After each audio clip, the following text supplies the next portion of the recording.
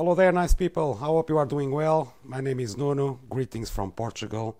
Let's go ahead and check the new gestures on this iPad Air first generation running iOS 12 Beta 2. Very well, people. So let's go to the first swipe, and this is the one. Why I'm doing this? Because this is the iPad Air first generation and we don't have Touch ID, only an home button.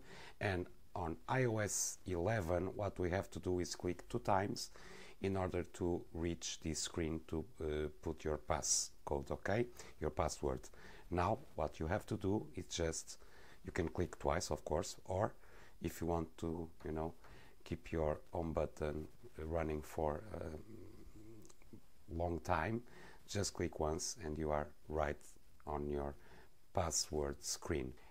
Okay guys, so here we are, home screen. First one, let's make this video as quick as possible. On the right up corner, just swipe down and you have all your controls, okay? So brightness and everything that you are used to on iOS. This is the first gesture that is new on iOS 12. On iOS 11, what you had to do is, with your 4 fingers, swipe up, or you touch the home screen, the home button, sorry, twice in order to reach the same, this, okay? Now, the only way you can reach your control center is just swiping down from this side, okay? Now, another thing, let's open here an application, for example. Let's go ahead, open YouTube. Let's wait, let's go here to my channel, okay, my channel. Very well.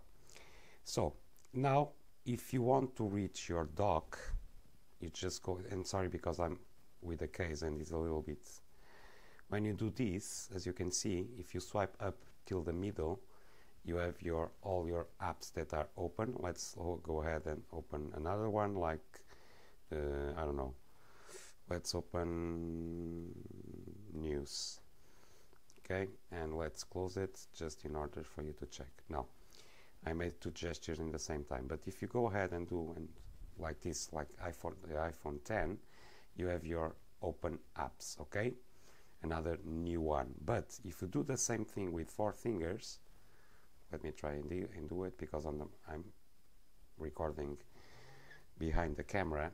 As you can see, you can do the same. So 4 fingers up, or if you reach down and swipe up, same thing, okay? Now, if you want to close an app, you can do with the 5 fingers and you can do this, okay? This is the old iOS 11 gesture. In the new one, you can do the same, or you can just swipe up like the iPhone 10, okay? So lots and lots of things. Now, how do we multitask? Okay, you know that the iPad Air had the ability to multitask. If you reach from the sides, you have the opportunity to have another app running. Now, to do that, you just grab a little bit in order to reach the dock. Just do this, okay? You have the dock. It's a little bit strange, okay guys, for us that are not used to this, it's a little bit strange. And let's click on the app and drag it till the side and leave it, okay? Like this. So, a different way to do this, okay? And you can go either side, and if you want to disappear, just do this. And this is different because now you don't have the ability to close it, okay? I don't know how to close it. If you guys already saw this kind of video, give me, tell me something, because I don't know how to close this, okay? Let me put more light here. Now, if you want another app on the background, just go ahead and let's open, like, again, news, drag it.